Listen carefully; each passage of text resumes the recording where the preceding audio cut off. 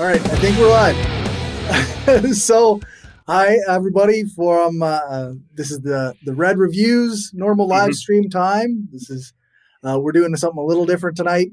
We got a nice big panel. We're going to talk about the U.S. election from, I assume, a variety of perspectives. So, first off, I guess I want to thank Summer Random Geek for setting all this up and getting everybody together. Yes, you can blame me.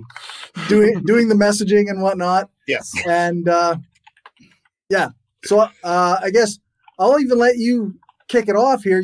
It was your idea. What do you want to talk about? So yes, hello. I'm Summer Nikki, currently cosplaying as a Scottish wizard, and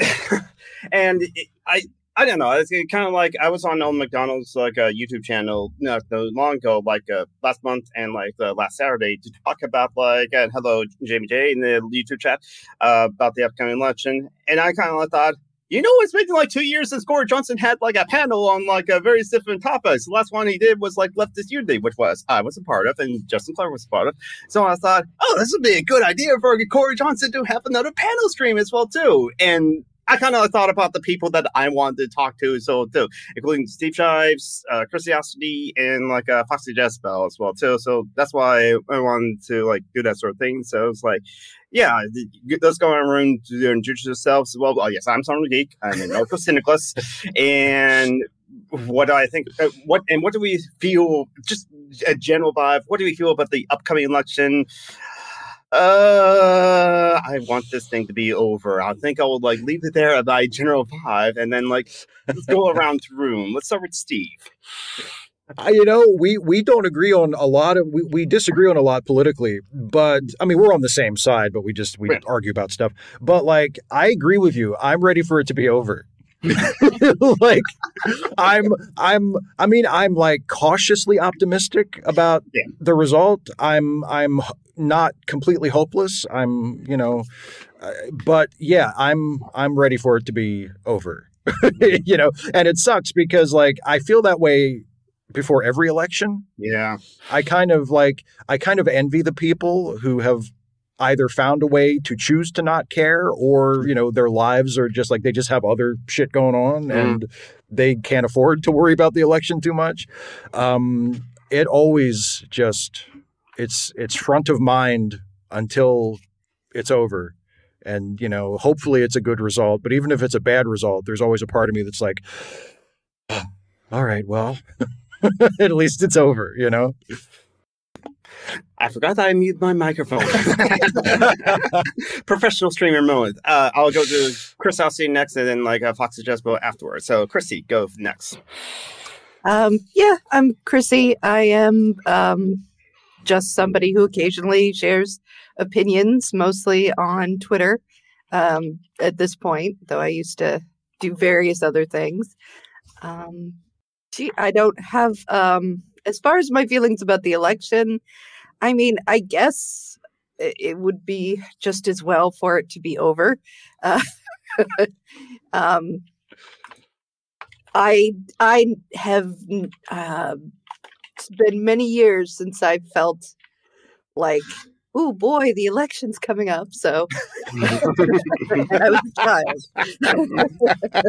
a child. But it will happen, and somebody will be elected. And I mean, it's more than there are people. Well, let's just say that whoever Netanyahu wants is who I hope. Yeah, I'm against that person coming into power, and so there's a worst possible outcome. Yeah. And I'm a cynical person. What can I tell you? Oh yeah, same here. So Foxy, so your views on things. First of all, introduce yourself, and also what's the general vibes on the election you have? So I'm Foxy Jazzabelle. I describe myself as these days I'm more of a failed content creator. I gave it a try for a time. I failed at it. It's fine. I'm a home care worker now. Something I happen to be good at and, don't mind doing for 12 hours a day. But I used to, my channel is still up, but I used to post videos more regularly, just a loudmouth on the internet who has opinions about a lot of things, atheism, feminism, pop culture, politics, nerd things, all that fun stuff. These days, I stick to Twitter, and I kind of have branched out on Threads a little bit. So, but as far as this election goes, and I apologize because apparently there's a plane passing over. Sorry, it's always nosy in the hood, so just get used to that if ever we ever talk again. But as far as the election goes, I can't wait for it to be over with the asterisk. I think we have an opportunity there is an opportunity to press forward for some much needed change, and it's really going to be up to us whether we want to take the chance or if we're just going to go with business as usual. I live in New York. I'm a born and raised New Yorker, and I'm in New York, so my vote doesn't really matter. It's probably blasphemous to say that, but it doesn't, because it usually goes blue regardless. But in a way, it leaves me free to vote on, to stand on business and vote on principle. I voted out of fear once for Biden because I was fearful that people were that ignorant that they would continue to vote against their best interests. So as a New Yorker, I voted for Biden begrudgingly. And after seeing what has transpired for the past 2 years, I said to myself that I would not make that mistake again. So now I'm free to stand on business as regarding how my vote is concerned. So I will either be going for the PSL candidates or for the Green Party. Because now at first I wasn't torn between anyone. I was just going to go cruising Garcia 2024. That's what I was going to do. But, now the Green Party's been kind of ramping up. So now I'm a little torn. So we'll see what happens. We'll see. Maybe I'll flip a coin on election day. But yeah, that's me. Sorry for that. Sorry. No problem. No worries. Might as well go with Justin. He's the other American. True. Yeah. So hi. Yeah, I'm Justin Clark. I'm a public historian in my day job, and for fun and for my own being a glutton for punishment. I've been working on the show Red Reviews with Corey for the last 3 years, going on 4, which is fantastic. It's been the best project I've worked on, so I genuinely love doing it. I really, really love doing it. But in terms of this election, I totally get how people feel in the sense that this election's strange in many ways, because normally the presidential elections pretty much start right after the midterms, which is what they did, right? In 2022, they pretty much started, right? And the Joe Biden of 2022 is very different than the Joe Biden of 2024 in the sense that not just politically, but also just like physically. I think he was much better, more capable of handling the sort of political aspects of the job. I can't speak to like the just being an executive and doing the day-to-day work. But in terms of the political part of it, I think that certainly in that first debate, I think people knew. But I was originally kind of the person that was like, man, I don't know. I know history too well. Like when Democrats have problems like this, it tends not to work for them.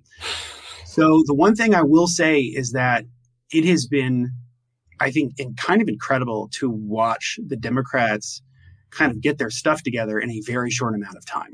That kind of blew my mind that they all kind of were like, yep, it's going to be Kamala. And there was really no argument about that.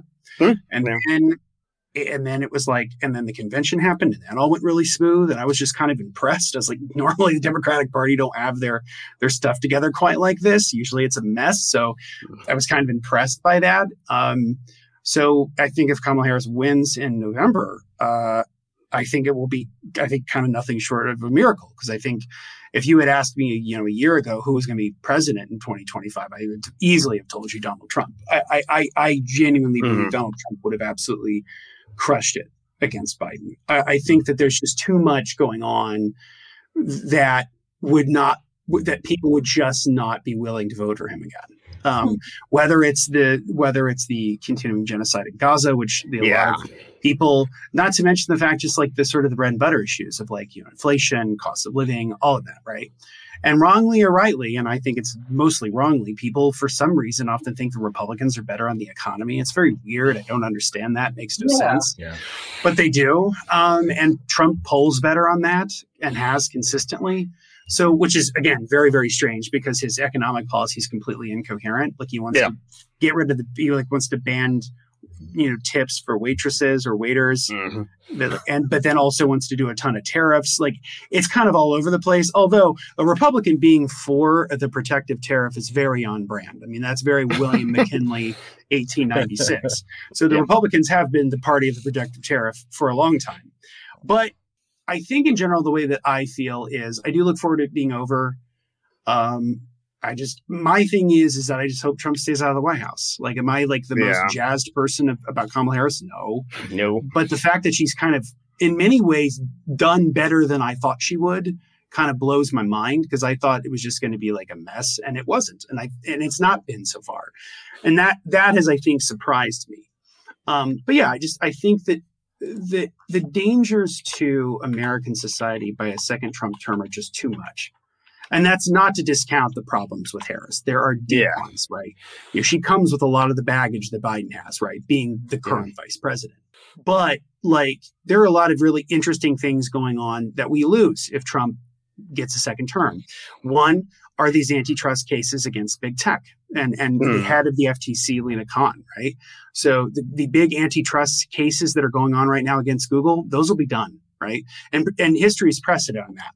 When Microsoft was like the last big company to face antitrust, once the Bush administration came in, they killed that antitrust case. It was a slap on the wrist.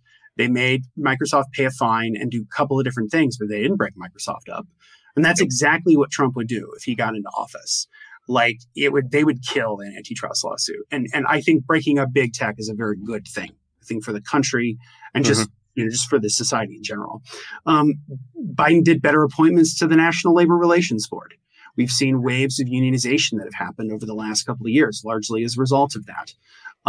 The fact that he surprisingly did okay with the longshoreman strike that recently happened, or the dock worker strike, rather. Oh, yeah. I heard about that. That he didn't invoke Taft-Hartley, that he backed them, which surprises me. And that they ended up getting, I think, a 65% raise over 7 years, which is, I think, an incredibly successful gain for them.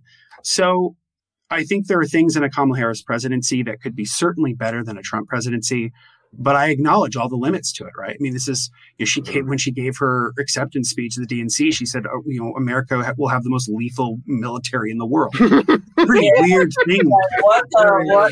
An extremely weird thing for a Democrat to say, right? Like that sounded very George W. Bush 2000. Yeah. It's very weird, right? And it's the instinct to we're gonna show the world that we're more neocon than the neocons. And it's like sorry, I'm trying not to cuss. When is Feel free. Like when the fuck has that ever worked? Like never in the history of never done. And this is where their instincts, I think, were bad. Like when like her saying like there's going to be a Republican in my cabinet. It's like, stop doing this faux bipartisanship comedy stuff. Like not comedy as in like haha comedy, but comedy, like getting along, right? Like let's get beyond that because Republicans don't care about any of that. Yeah, they never did, and they never have, and they won't, and they never will. So it's like, why are you pretending? Because they're one. Especially when we know that, when it comes down to things that you do supposedly care about, they will act like they know how to exercise power the same way that their opponents do. Mm-hmm. Yeah. But when it comes to, maintaining the hegemonic world order, then we can, when it comes to we have to put a ban on TikTok. Then we get to see so you guys can, when it's something you care about, you your common sense comes back. But when it comes to everything else, it's like, yeah, it's very interesting to watch the Democrats become like the pro-war, like pro-censorship like people. That's been very weird, considering that like 20 years ago, again, I'm thinking of when I came to political consciousness during the Bush administration, the like Democrats were the ones, you know, a lot of them mainstream wise, at the very least, were fighting against the war in Iraq, wanted to end the war in Iraq. They wanted to hold the Bush administration accountable for the warrantless wiretap program and the torture program, right? So it's very weird to watch that happen. But a part of that is just, I think, that's the trouble of living in America, where the political center has moved so far to the right that people who would have been neocons 20 years ago are now Democrats, right? And I think I think that's a real challenge.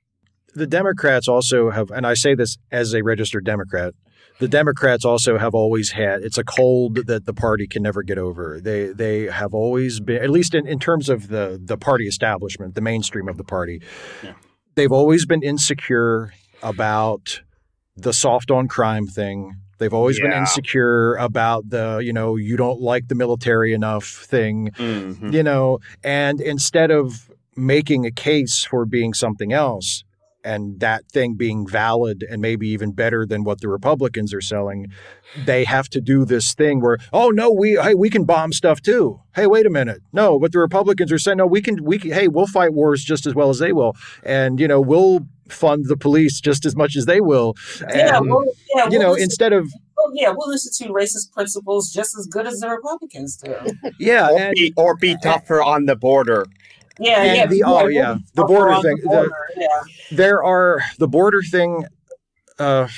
Like that's, for me personally, that's my biggest problem with the Biden-Harris administration, because I feel like that's, I mean, there are political realities at play. Like, you know, there are certain things that Congress would have to do, and with a Republican, either a Republican majority or a Republican constituency in the Senate that's large enough that they could, you know, block whatever they wanted to do. Like, there's a limit to what Biden could do in terms of like a major shift in border policy. But even considering that, I'm really disappointed in the border, you know, the immigration policy of the Biden administration and what it seems like it will be carried through to a Harris administration. But yeah, the whole, like, I want to put a Republican in my cabinet. That's like a Democrat Party thing. It's like the nostalgia for bipartisanship, you know, like, oh, Tip O'Neill and Ronald Reagan used to have lunch. Like, okay. It's like we you know, a lot of times we rightly accuse conservatives of sort of wishing for some form of history that's never really happened. And then it's the same for the Democrats. It's almost like they think that politics at some point was exactly how they've seen it in the West Wing, and they want to go back to that. And it's like it's never been like that. Like what do you mean? And the fact that I think the fact that like a lot of the staffers for the Barack Obama administration were basically huge fans of the West Wing has like permeated the pundit class and the consulting class in the Democrats. People need to remember that the West Wing was a fictional TV show. It was I liked the West Wing. I thought the West Wing was a great show, but I never was like, oh boy, isn't it great that this is how it literally is in Washington? No, what? It's this is what I often tell people, like. The West Wing is Atlas Shrugged for liberals. So what I mean by that, that's what a great way to put it. Is that what a great way to put it? So like libertarians, so libertarians believe that, you know, Ayn Rand's Atlas Shrugged is real. They'll often say, "Well, I'm like Dagny Taggart, or I'm like Howard Rourke, or whatever." And liberals do that with the West Wing too. Not all of them, but some people are like, "Oh, I'm a lot like Josh, or I'm a lot like C.J. Craig," and it's like, this is a show. I want you to understand, this is a TV show. This is not real. These are fictional characters. And it's like, that's the part that I think is very frustrating, because I always make the joke of like, I think there's some people who still genuinely believe that you can get a bunch of right-wing psychos in a room, and if you just show them your 42 slide PowerPoint presentation with all your facts and figures, that somehow that they'll go, oh my God, you're trumped anything I've said, and I agree with you now, because that's not how politics works. You know, Adam Johnson of Citations Needed always says politics is fundamentally an evangelical enterprise, and it is. Yeah. It's an emotional one in which you're trying to get people to come to your side. Now, you can come to them with facts and figures, but at the end of the day, people are moved by their feelings. Sure. Yeah. And so with I think with a lot of the issues at play here, whether it's foreign policy or the border or the economy, there's like vibes and then there's facts, right? And I think with a lot of this, there's just this is like the vibes election. I think that's the good way to describe it. You know, like the Harris campaign, vibes and joy and vibes and joy and like all of this kind of stuff. And it's like. And it's like, I mean, to be fair, it did work in 2008 with like Hope and Change. Right. I mean, exactly. And that's what they're trying to recreate. Right. And I mean, the question is, because people often think that they can just sort of easily recreate what Obama did, and you can't. Like the failures of people like Julian Castro and Pete Buttigieg and others who've tried to do the Barack Obama thing and it didn't quite work for them, just goes to show you like kind of how a singular talent that Obama was. And so like if Kamala Harris can kind of recreate some of that, I think she might win. But this is going to be a very tight election. I think it's going to be very similar to 2020, where we may not know for a few days who won the election. Absolutely. And so, you know, I think I'm like Steve, I think I'm cautiously optimistic that Trump won't win. And again, just as a little like a historian note, like one of the very, very silly reasons I don't want Trump to win again is that will mean that Grover Cleveland is no longer the only president who have served 2 non-consecutive terms. And Grover Cleveland deserves better than to be forever paired off with Donald Trump in American history. Yes. Yep. But that's, you know, not that Grover Cleveland was a particularly good guy either. But I'm just saying, like, all presidents are bastards. But that's always like the thing of like, man, he'd lose that, which would be. Yeah, poor guy. That's his only thing. That's the only thing that people remember him for. That and they confuse him with the baseball player. Oh, yeah. And so, Wait, which one was the president? Which one was the pitcher? And like, I can understand folks' concerns are warranted in regards to Trump, but like just seeing how like how he's been going around campaigning, like his campaign like these days is like it's totally not the same as his first time around. Like it's really bad.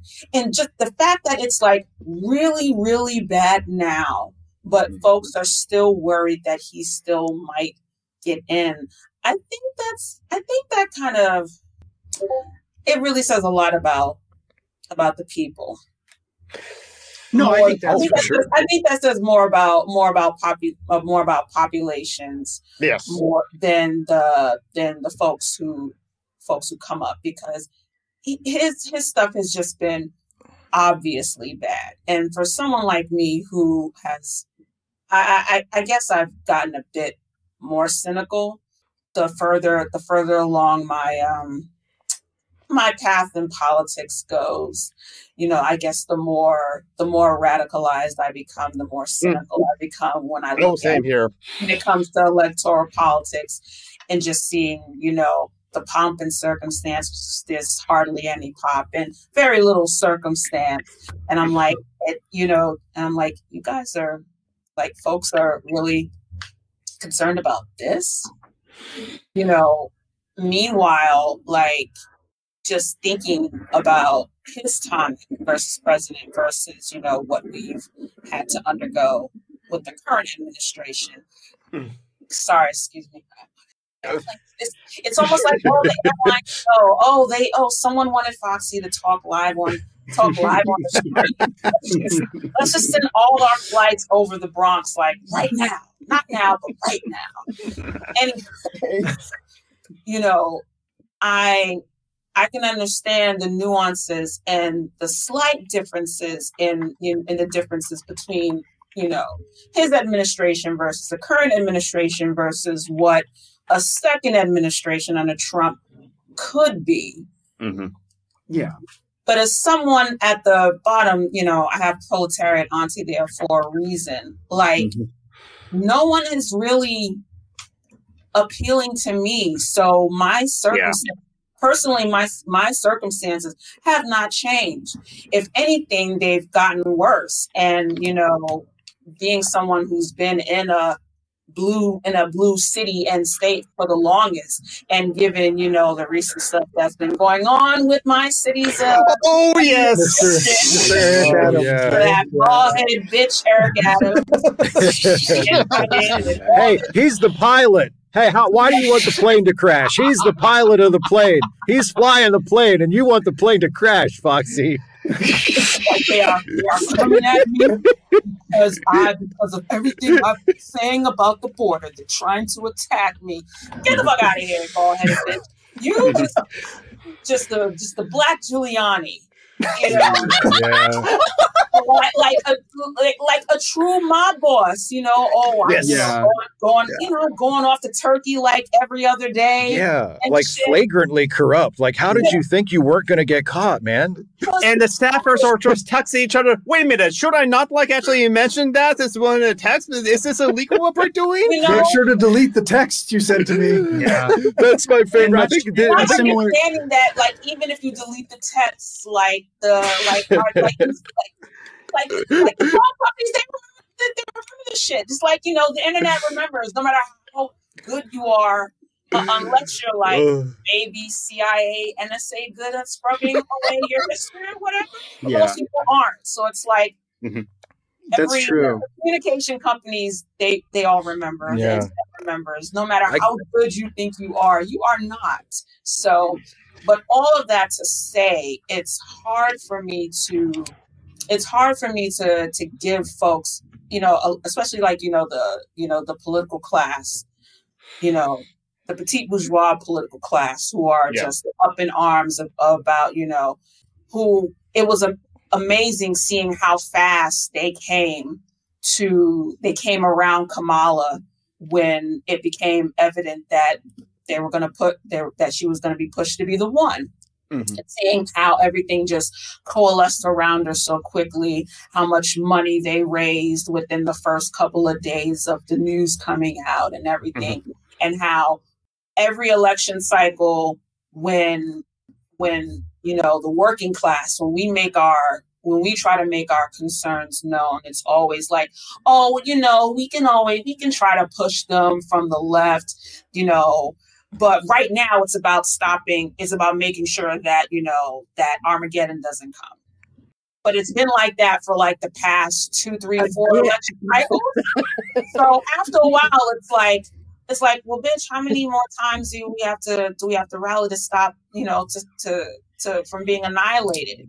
You know, what does it say about the party that we have to rally behind if, like, it's always a vote or die situation or an Armageddon situation? Meanwhile, you know, I'm looking around this motherfucker and like things have not gotten better. So it's like, and then you start to take a look at some of these people. Like, unfortunately, my district is represented in Congress by one of the most reprehensible people of color that I have ever known, Richie Torres, the most out and full throat, dick flute saluting Zionist that we've ever seen. Mm-hmm. Like, bought and paid like $1 million in with AIPAC. Yeah. And just, you know, coming to see and understand that no, the grass is not greener on the other side. They're green on both sides. And a lot of things are bipartisan. You know, this foreign policy that we have to deal with that's unfolding in front of us is bipartisan. Yeah. Building cop cities is partisan. Oh yeah. Keeping the petite bourgeois separate from the working class by making them think that their interests are different from ours. That's bipartisan with them. You know what I'm saying? So, you know, and again, like I said, I live in New York. My vote doesn't necessarily matter as electoral college wise, because I'm not in one of 5 or 6 battleground states where my vote matters. So, you know, just the more you come to learn and the more you start to see the game and the theater and everything like that, you know, you can't help but become cynical and in a lot of ways. So for me, like, yes, I will be glad it's over, so we won't have, folks, crying on Twitter about, oh, you don't, oh, so you don't, what does Kamala have to do with what's going on over in Gaza and blah, blah, blah, blah. We won't necessarily have to deal with so much of brain dead questions like those. Mm-hmm. And I think those are all genuine concerns to me. That's part of the reason why I will never, ever give anybody shit for voting for third parties or voting other ways. I'm never going to do that because, first off, you should have a right to vote for who you want to. It should never be a situation where you should be shamed into voting for somebody else. Yeah. For me, the most important thing about voting is just the voting act itself. The act of voting itself is so crucial in a democracy because it's one of the things that should be granted to us in the Constitution. It's part of the reason I vote. But I recognize going in that a lot of the differences between the two major parties some of them are symbolic, and you're right, some of them are very symbolic, right? I mean, I think when it comes to the issue of the border, I think they're all trying to kind of outright wing each other on it. I think when it comes to the issue, especially of the whether it's the continued, war in Ukraine or the genocide in Gaza, it's just like there's no end to the money tap for that. But when it comes to taking care of our people, especially in these horrific storms that we've been dealing with, Hurricane Helene and now Hurricane Milton, they're very small countries like Cuba and Vietnam that have very good disaster preparedness. And these are small, relatively poor countries compared to the United States. And yet somehow they take care of their people much better in situations like this than we do. Yeah, and that's, I think, that's the frustrating part. How long has Cuba been under sanction? Over 60 years. 60 years. Right? Yeah. Yet they have much better trained medical professionals than we do. So much to the point that they get to go overseas to other countries, request their assistance, and they send their doctors to other countries overseas. It's just. It's, meanwhile, we're supposedly in the biggest, baddest, most, richest country, baddest mofo on the block. Yet it's in the intention, I'm probably making up a word, the intentionality in which it goes out of its way to not provide for its population if they don't fit certain boxes. Yeah. It's monstrous. Again, I live in a supposedly blue city, a city that's where the majority of people in power are the Democrats. Yet we are the most policed. I live in a district with the most poor working class people, the most people living in food, resource, and, housing insecurities. And we have to deal with the biggest gang on the planet, NYPD, getting billions and billions of dollars. Meanwhile, they continue to cut funds and budgets from municipal services that help people. Cutting from public assistance, from food stamps, housing vouchers. I can't even remember when the last time they opened up applications for Section 8 housing. Mm-hmm. I think it's been closed for for a very long time. Even over the summer, us having to deal with library hours being cut and libraries on the chopping block for being closed. But yet record overtime for the NYPD, right? I mean, it's such messed up priorities. Yeah, and it's just how can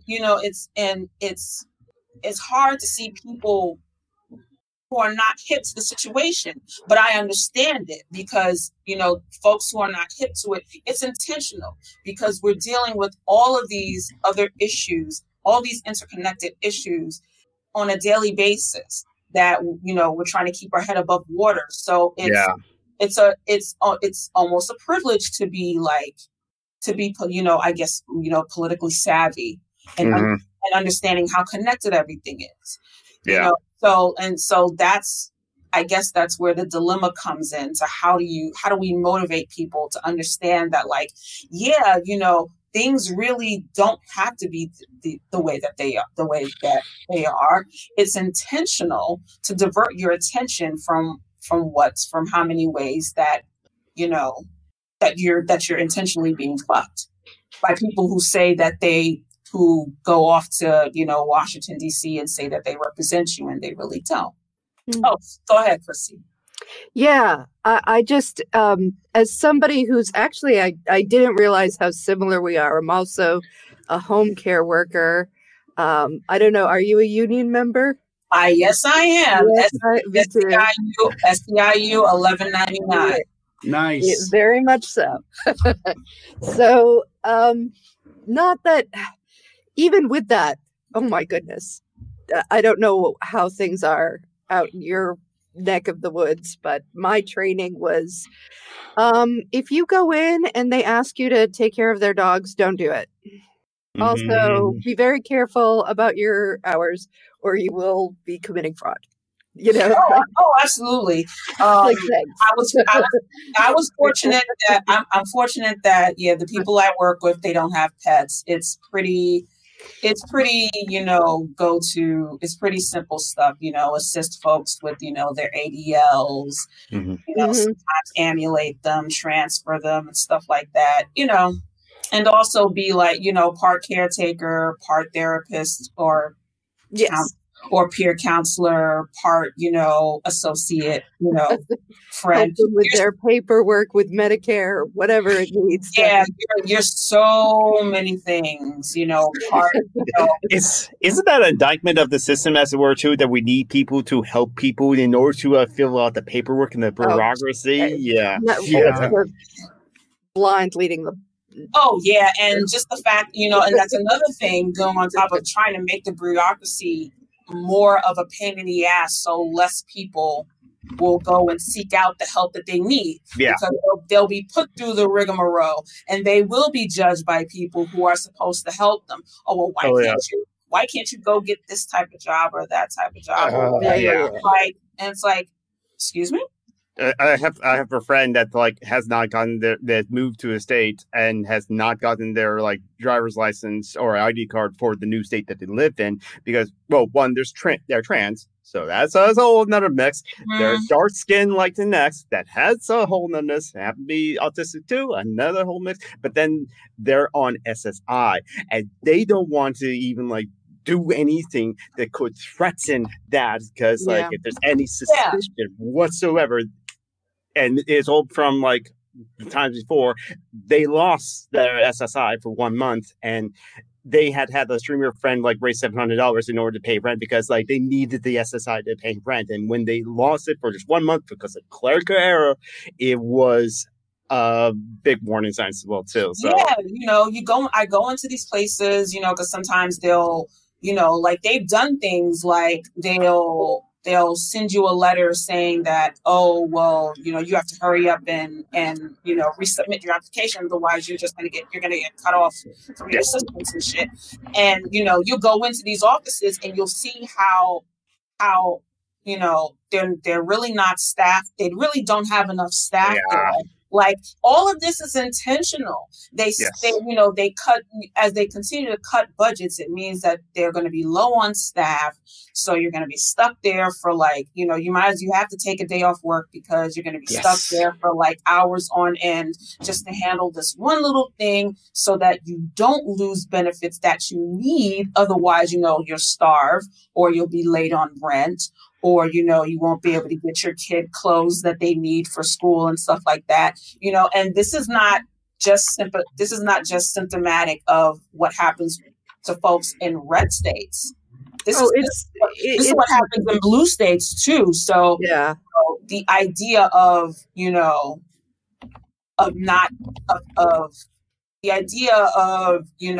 the whole Protestant work ethic thing in regards to how we treat the poor and working class, that's very bipartisan. So I bring that around to bring that back to something that you said, Steve, in regards to, how the Democrats have been, squeamish on, being painted as soft on police or soft on the border control. I think it may be that, but at this point in the game, for them to continue with that, you kind of start to think that maybe it's not just a a defense mechanism for party reasons, you start to think that like there are definitely Fictional dog and pony show. there are difficult political principles that they do share with the other side. They just go about expressing them differently.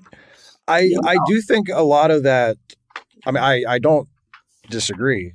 That's one of my biggest frustrations with the party is, you know, the fact that, and whether it's because they feel like it's their best political strategy, or whether these kinds of values have actually been internalized, and you know, the people in charge of sort of charting the course for the party genuinely believe that the best way to deal with police violence is to just throw more money at the police, or the best way to deal with Benjamin Netanyahu and the government of Israel is to just let them keep doing whatever they want. Like, I don't know if it's a calculation or if it's a deeply held value, but it is something that I wish that we would get over. I mean, it's something that it goes back longer than this, but in my lifetime, I tend to trace it back to the Clinton administration, because Bill Clinton wanted to be remembered as an effective president. He wanted to be remembered as a president that got things done. And he knew after his first midterms, when the Republicans took over, he sort of made a decision to say, okay, well, I'm going to find ways to work with the Republicans and get legislation passed. And if that means that I have to shift to the right, then I guess that's just what I'll have to do. And that was a part of his election strategy too. Clinton was the first Democratic candidate to employ what they called the triangulation strategy, where he was not just aiming at Democrats and liberals and progressives and people on the left. He was trying to aim toward the center and bring in Republicans who maybe weren't so happy with George H.W. Bush or Bob Dole in 96. And ever since that, and that worked really well for Clinton, but the problem is ever since, it's like every Democrat thinks that's the only way that a Democrat could ever win an election, a national election. Yeah. Well, and I've said before, and I'm sorry to interrupt you, but I would go even further back to us to the liberals getting their asses handed to them throughout the 80s and early. Yeah. Just, I mean, the Mondale and the Dukakis runs were, they were humiliating. They were humiliations. There's no other two ways about them. And which is why I think then when Bill Clinton came in and showed this third way, he was treated as this magical, oh, this is how we do this now. And, I also live in a blue state. And we're doing some good things. I live in Massachusetts, and several of the questions are specifically, our little questions that you get are specifically related to letting Uber drivers and people of, gig economy people unionize, having some kind of base rate pay for service workers that would generally only rely on tips, So these are all good things. But one thing that, there's a couple things that have happened. One is Massachusetts has become bougie to the point of just absurdity. And we have pushed people out. Yeah. It's funny how you say that. It's the same. I think that's an issue a lot of traditionally Democrat-run cities and states sort of run into. That's definitely been a thing with New York, especially, hyper gentrification, rising housing prices. I remember I was out late at night because there are bodegas in my neighborhood that are 24 hours still. So I was out late getting a sandwich, and I was talking to someone, because I don't see many white people in my neighborhood. So when I do, it's a thing. So, and he told me that he had been priced out of a neighborhood in Manhattan, Washington Heights, which is traditionally more Hispanics live in that part of in that neighborhood in Manhattan traditionally. But Manhattan has always been traditionally uber expensive, because that's where, 9 times out of 10, those are where the elites live. They live in Manhattan, right? So to hear a white person say that they were priced out of Manhattan, that they were priced out of Washington Heights, and that they had to find somewhere in the Bronx to live, which has also increasingly become more expensive. It's a type, gentrification got to us late, but it's definitely here, so, you see it symbolically when I see more Starbucks, when I see certain types of restaurants I've never seen before, when I see more city bike stations pop up, that lets me know, like, oh boy, there, yeah. Once you see the lime strollers or something like that, or the you use your phone app to and now you can ride this bike somewhere. Yeah, the yuppies have all comments.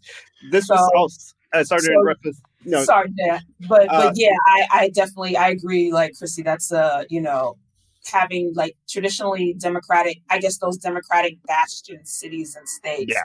How they become more bougie after time because they're pushing out the poor working class. They're pushing out us the undesirables as it were. So they still need us because eventually they get old and they need no health care workers. Because we keep the wheel going. They need us. They need someone to drive the buses. Exactly. They need someone to drive the buses. They need someone to, serve them their lattes at Starbucks. They need someone to put burgers at Shake Shack. They need folks to deliver their food, via DoorDash, all the 5011 apps that are all owned by the same mega corporation. Yeah. So they need those folks to, deliver their food and everything like that. They just make it super hard for us to live. or even exist. You know what I mean? They don't want to look at people who have to serve them. No. Exactly. Quite frankly, they would probably be more comfortable with their robots. And these things are bipartisan. You can find them you can find them in any state. That's why some liberals may get offended when you say that Democrats and Republicans are the two sides of the same coin, but it's true, In some ways, yes.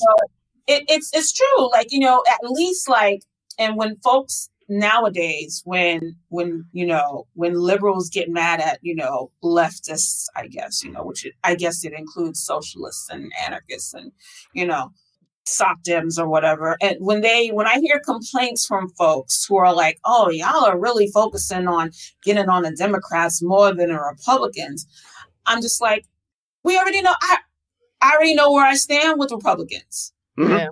They don't like my ass. Yeah. They think I'm inferior negress who's unintelligent, who's best made for, hard labor. Or to be a nanny or a cleaning lady. I mean, this was they want me to starve. They don't think I deserve, to be taken care of or to be assisted or anything like that. I already know where they stand with them. I already know where I stand with Trump. I already know what we'll get whenever, if ever, Republicans come into power, because they've shown us they go to the same shit all the time. The Republicans, and which was surprising to me that they got mollywopped during the midterms, but folks already saw what they were about.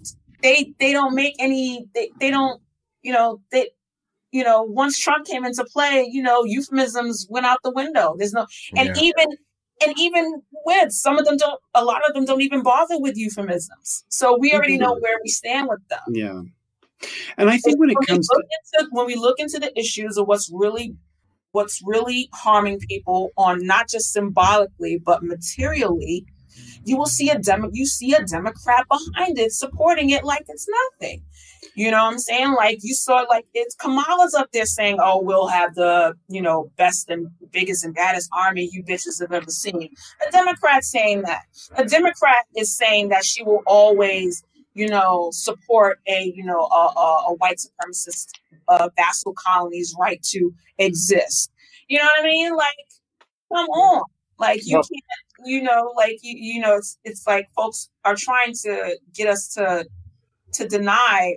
be in denial of what we're seeing. It's almost like they're trying to continue like this big, like one of the biggest gaslighting events I've ever seen. And that's another reason why I want the election. I want this shit to be over already. Yeah. Done with it.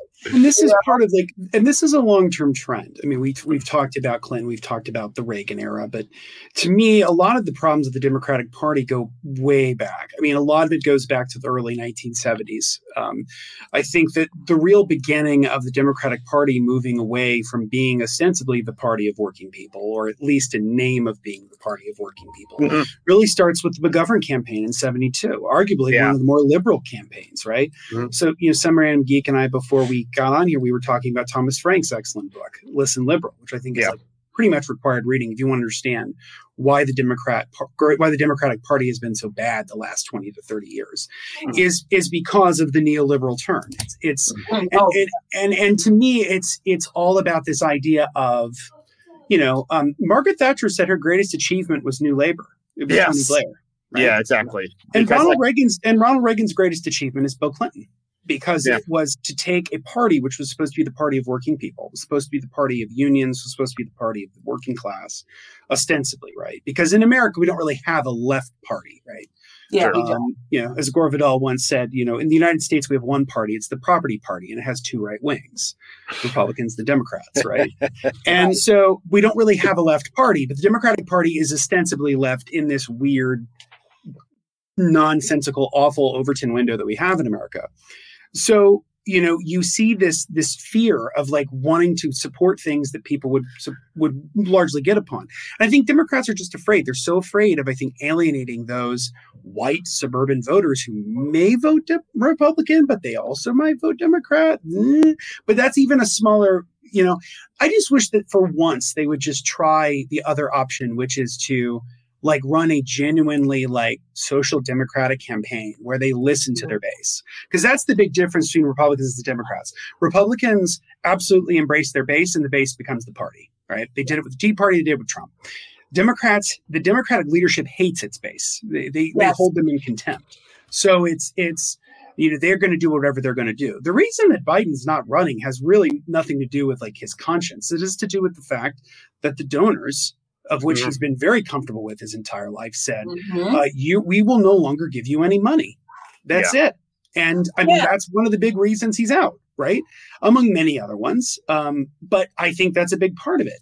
And so that's the real challenge, is to get out of this sort of binary or this sort of crappy neoliberal thinking of like, can we get beyond this? And it's like, I think that, Bernie Sanders' two campaigns show that there's a hunger for that within the sort of social democratic left, or the sort of democratic socialist left. There's a hunger for that broader social democratic policy, which would not have seemed out of place in the 1950s, right? It's like, that's the part that's so crazy, is that in America that our policies move so far to the right that things people would have seen as totally normal in the 1950s are considered radical now.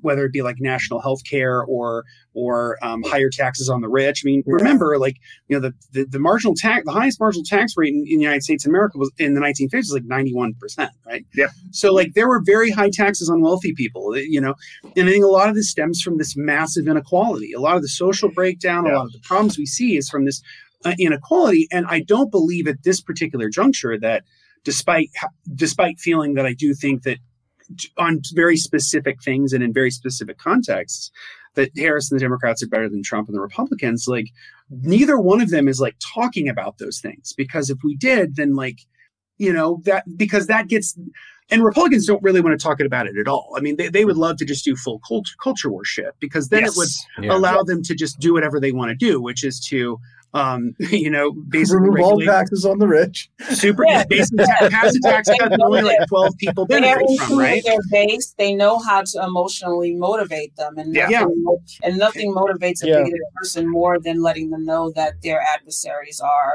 are becoming more powerful and they're becoming powerless, and sort of redirecting, whatever justified existential dread that they're having in the world, because They can't meet because they can't meet their basic needs. Their lives materially are going down the shitter, but they're being given different reasons to distract from the actual reason. Right. So, and I think that's the bigger trouble is that when it comes down to it, the reason that I'm so hard on the Democrats is because genuinely, one, I do believe that they could potentially be better. And two, they have been better in the past. Mm-hmm. And that's the thing. And again, the New Deal was very limited, extremely limited, right? It left out African Americans, it left out women, it left out agriculture workers, right? I know that. And there were a lot of issues with the Great Society. But these two programs were some of the broadest social democratic policies in America had ever seen. And they led to arguably one of the greatest periods of economic growth and broader prosperity the world had ever seen, which was post-World War II to the early 1970s, where even people even African Americans were seeing real economic gains in that period, simply by virtue of the fact that you had a much more leveled playing field. When you decrease inequality, when you really deal with the issue of inequality, then you are able to actually do the real things and have wages keep up with productivity, which they haven't in the last 40 years, right? Yeah. Where Americans can actually have a savings account, which they used to have 40, 50 years ago, instead of being debtors. So that's the trouble, right? And all of this sort of culture war stuff, which again is not, it isn't like it's not important, because some of it is, right? Like when people say, "Oh, I don't care about culture war stuff," I'm like, I'm sorry, but healthcare decisions for women and for trans people are very important to me. I don't see that as a niche thing or a culture war thing. That's a very material thing, right? Yeah. But these sort of weird debates that we get into ignore from the fact of the broader structural problems. And I think that's the big limitation of these sort of election cycles, is that they become about the horse race and it all becomes about statistics and sort of vibes rather than talking about the real issues. So my thinking on the subject is one very similar to Noam Chomsky's, which is the amount of time that you should consider an election is about 10 minutes, which is that you should just read who the candidates are, read who they might be, vote for who the people you are best, and then move on and do other more important things, whether it's organizing, education, mutual aid, and just do the work of building the better world, because the people in power will not do it. Regardless of how nice they might be or they might seem, they're not going to do it because it's not in their interest to. Yeah, exactly. It's not in their ideological or the material interest to do so. And I think that's sort of the blind spot that a lot of liberals have, or either have and sort of hide behind. Because, whenever it comes to whenever the discussion shifts over to the possibility of third parties, opening up our political system to something more like they have in England or something like that, or even in Canada where there's more than two parties, right? There's always... Is there, though? Is there? Right. But, just you're right. The possibility of, giving people more than these two choices that have us in a stranglehold. Yeah. And folks are like, "Oh, well, that's nice, but that's wishful thinking. We have to sort of get to this now." And I feel like, especially now, given, the Green Party's recent, recent things, with the candidates going on a Breakfast Club, with them getting more interviews, more prominence, the Abandon Paris movement publicly endorsing the Green Party. There are significant moves that have been made that have opened up the door to the possibility that, no, we don't have to just deal with business as usual. And it shows even more that it will take folks being willing to step out of whatever small comfort zone that they have. Because it really comes down to whether or not we who are, in the heart of empire, in the belly of the beast, it really does come down to whether we are willing to go through an inkling of this, and not even inkling, an 18th of an inkling of the suffering like those in the global South and over in the Middle East, Gaza, Lebanon specifically, are going through. And I feel that if we can't even do that, then, what does that say? Then what does that say about us? That we're more willing to just continue to perpetuate the status quo because we have whatever creature comforts that we have right now. Things are maybe, they are what they are depending on where you are, I guess, your station is. But there's still some comfort in knowing that may or that may not change significantly. It won't get worse. So if we're not willing to challenge that, to throw that off to the side, then what does that say about us as a society? You know what I mean? And, especially, I look at all the protests and everything and certain folks complaining about that. And it's like, these are protests. You're supposed to be inconvenienced. They're supposed to be inconveniencing because these people are not okay with how the status quo is. So you can't demand people, like, oh, well, can you guys just not pull this protest like during morning rush hour because that would really inconvenience. No, like we're standing on principle about something here, so, and that's, for me, that's another reason why I think, there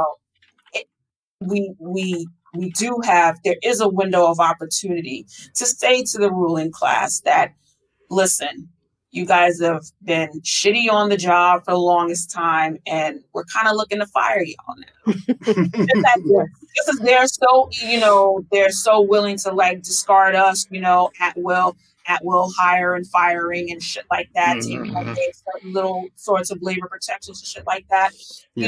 I think when the opportunity presents itself, it would behoove us. It's on us to show that, actually on second thought, I'm not really happy with the job you guys have been doing. I think you guys should be suspended for a while, or something, or even if you're not going to do that, like if you've decided like, okay, fuck it, I'm just gonna, all this other stuff, that's nice and everything, but I gotta deal with what's in front of my face right now. So even if you're like that, like, be better than, uncommitted and actually continue to hinge your vote on something that, hey, listen, like, you are not the choice you're not the person I want to choose. However, I will go with you if you do A, B, C, and D. Yeah. Imagine if we imagine if we fire at will our politicians. Oh my God, I want to see that, honestly. And to just, the uncommitted had a little something, but I was a little concerned because they were traditionally Democratic voters, especially in the primaries. They vote how the party tells them to vote traditionally, but there was a glimmer of hope. But then after the DNC, after the convention, after the DNC not allowing any Palestinian to give a speech and anything like that, Uncommitted was just like, they wrote a letter to their folks and they were just like, yeah, they did that. Yeah, they effed us over, but we still got to go with, what other choice do we have? Remain uncommitted. That's the choice that you have. I thought that's what that they couldn't even go with that. It's like, you guys are petit bourgeois. Your lives will not change that drastically, regardless who wins. You guys have the most to gain from, letting these people know that no, we're actually not going to go along with business as usual. You actually have to earn our vote. You're not entitled to it. So it's just, I guess that's just really where I am right now. Ever since, again, I voted for Biden out of fear and I saw how things were going, and I was just like, I'm just not doing that again. And even, with me being the proletariat, poor working class person that I am, I know that I'm in a relative position of privilege that, again, I can stand on principle because I don't live in a battleground state. Folks who do, I think they have a bigger decision to make. Yeah. if anything, in my limited failed influencer capacity, if I could influence or inspire anything, I would hope to inspire just a little bit of courage.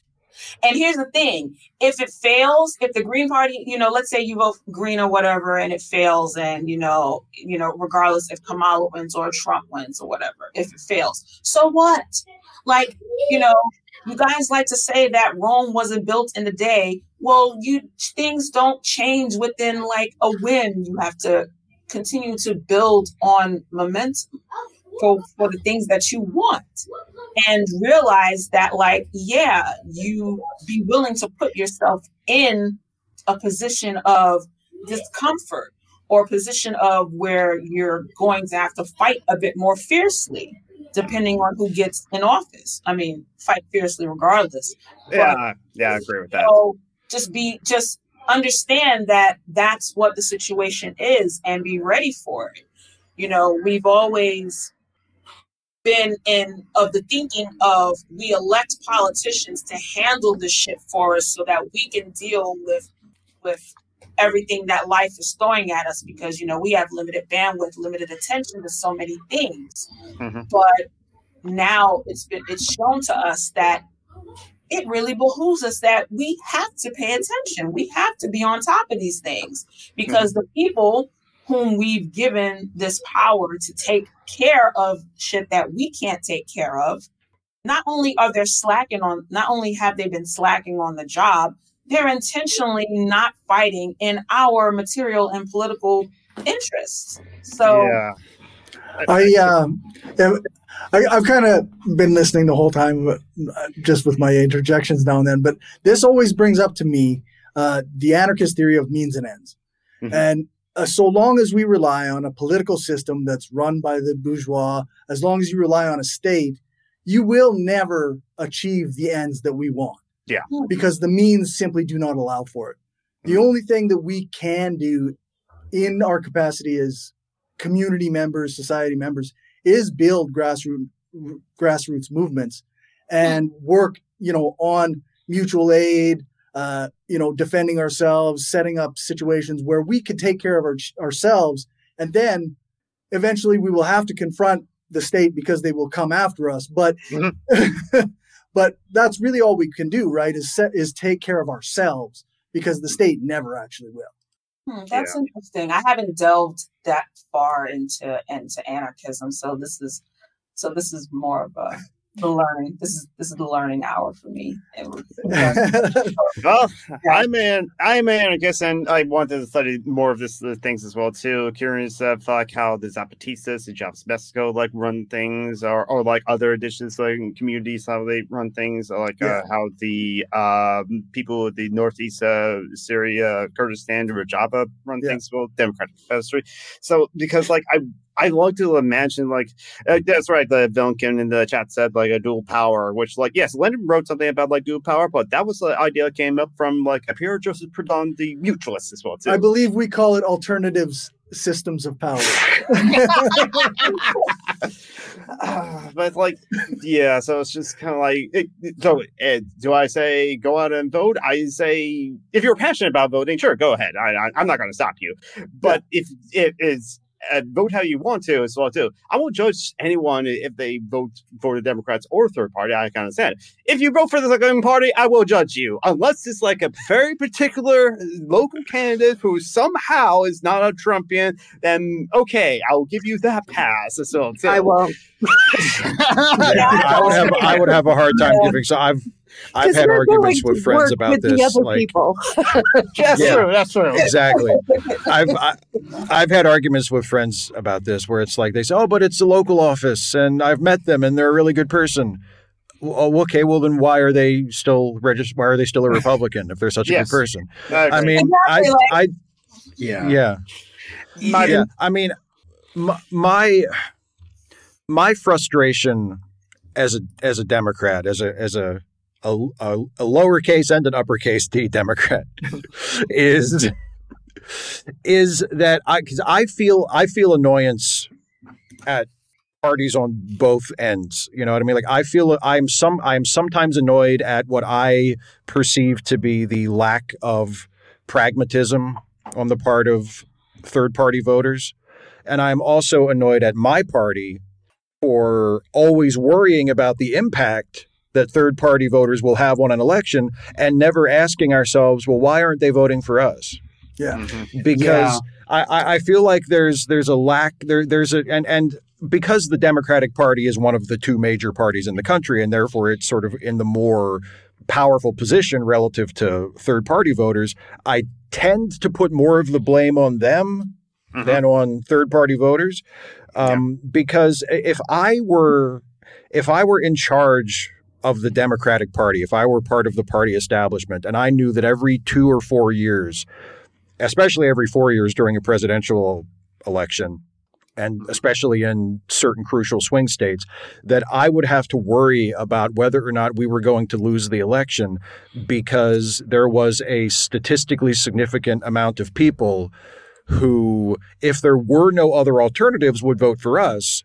But because there are other alternatives, they would rather vote for a third-party candidate that has no chance at all of winning the election than vote for us. Why aren't they voting for us?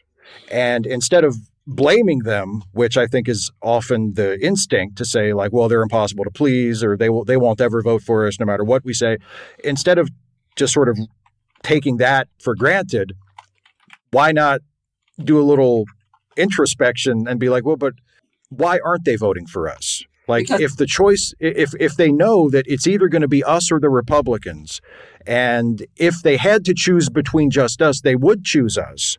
So they prefer us to the Republicans, at least on some level, but not enough to actually vote for us. Why aren't they voting for us? And it goes back to the Bill Clinton triangulation third way thing, where Democrats, again, especially sort of mainstream political class Democrats, they have just internalized this idea that in order to win elections, especially to win, national level elections, they have to get Republicans to vote for them. And I feel like, Justin, you mentioned going back to McGovern. I feel like it's a cycle that's been repeating itself. Every single time there's a big swell of Republican support and Republicans win a big election, it's like the Democrats think, oh, okay, well, we have to be more like them. And they forget about the times when they won elections on a massive scale, what the party was like then. And they're, and there's, instead of constantly defaulting to how can we play to the center, how can we peel off some voters from the right to vote for us, instead of that. And again, I mean, as a skeptical person and as a person who tries to have an evidence-based worldview, I have to make it clear that this is mostly just a feeling I have. I don't really have statistics to back this up. It's just kind of a sense I have. But I feel like there are enough people in the country who are of a left-leaning or further to the left than that, orientation politically, that if the Democrats did actually commit to not constantly trying to appeal to the Republicans or not constantly trying to tailor their message so that it doesn't alienate Republicans, and they actually made a serious effort to appeal to progressives and to people further to the left and say, hey, we want to hear what you want, and we want you to vote for us, not just, you better vote for us or the alternative is worse, but we really want you to vote for us. I feel like that would be a winning strategy. You know? But and I think part of the reason. I was just going to mention briefly real quick, because I think the role of the unions is very important, to piggyback off of Steve's point. So one thing that's happened in this election cycle, which I'm very happy about, is that the Teamsters didn't endorse anybody for president. So I think that's a very good thing, and I'll explain why. It's a loud statement. It's a very loud statement, and it's the statement that unions should have. This idea that I personally believe that ever since that the mainstream unions in America have sort of hitched their wagons to the Democrats, it's been like it's kind of been their death spiral. Because I think unions should be independent and should push the parties to be better. If you're always going to be committed to the Democrats are they have no reason to ever be better for you. Because if you're always going to vote for them, they will never have it. And so back during the New Deal, especially, and during the Great Society, you saw labor strikes all the time. We think about we think about the dock workers that just went on strike. There was a massive dock worker strike that happened in 1937, right? Like the New Deal didn't happen just because FDR was like so wonderful that he wanted to give this to everybody. He was responding to a vibrant left political movement, largely led by the Communist Party of the United States, and by political radicals of variety of different stripes. So one way I think that the Democratic Party can actually be pushed and be better on the left is for unions to be more independent. To say, you have to earn our support. We just don't give it to you anymore. Oh, I agree. And especially given how, it was Democratic policies via the whole third way thing that it kind of led to unions being like defanged over the years. Like, I remember my very first job was with a supermarket chain. Within 90 days, I was in the union. I had full benefits, even though I was a part-timer. So I had access to regular medical, eye, dental, and a life insurance benefit and stuff. And to see so many chains these days that folks are like working and they're almost part-time, but not quite, because they don't do a full 40 hours, and they're not unionized, and like the whatever corporation owns their company goes out of their way to, have folks come and give propaganda, anti-union propaganda and stuff like that. Just to know that exists in this day, and that I could see it, especially coming from what I knew about unions and how strong they used to be. It's so crushing, even for me today, as as a home care worker who is with a pretty good union, and just seeing how defanged they've all become, but seeing the resurgence now and seeing the resurgence of folks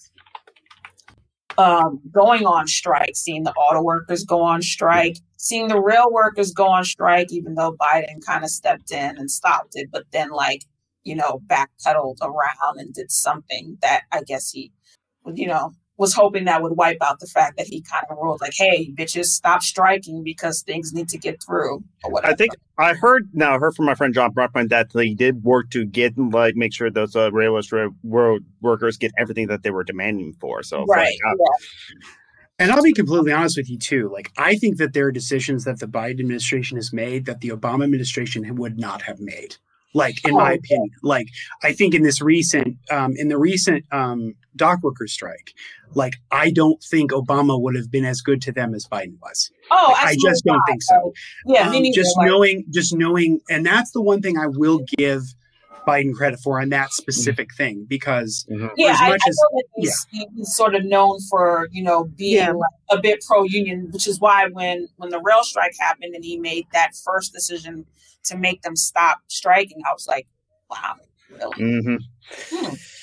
And I'd like to throw something out about unions too, and some of the strikes that have gone on.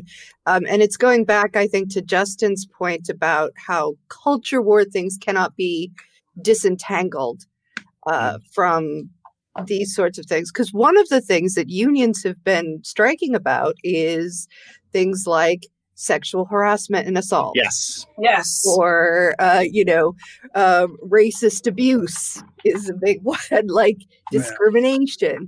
So none of these things are able to just be sort of pulled apart into separate things, because if you're a worker, name a woman worker that that hasn't been sexually harassed at work. I couldn't do it. That's another reason why I get so angry at liberals when they're like, oh, well, you're not voting for Kamala just because of, Gaza and Palestine and stuff, trying to reduce our concerns to like single issue concerns. And it's like, no, never.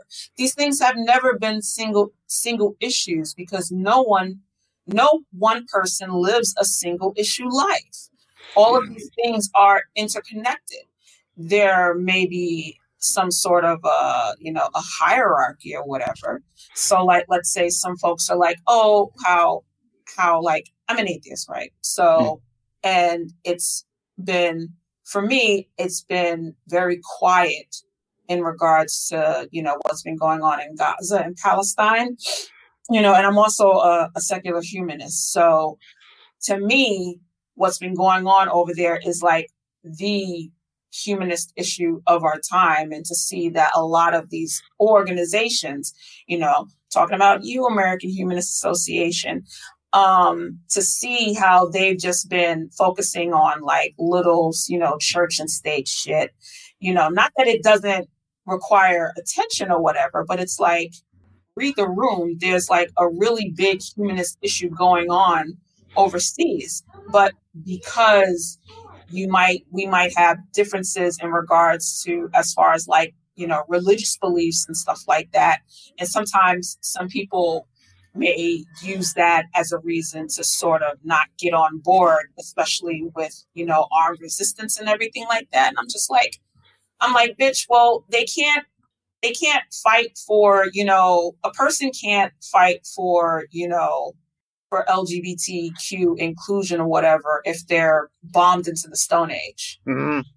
A person can't unlearn, anti-queer bias or sexism and sexist thinking if they're too tied up in, wondering about how am I going to keep my kid from starving because this settler colonialist country has cut off our food and our water and our electricity and our internet.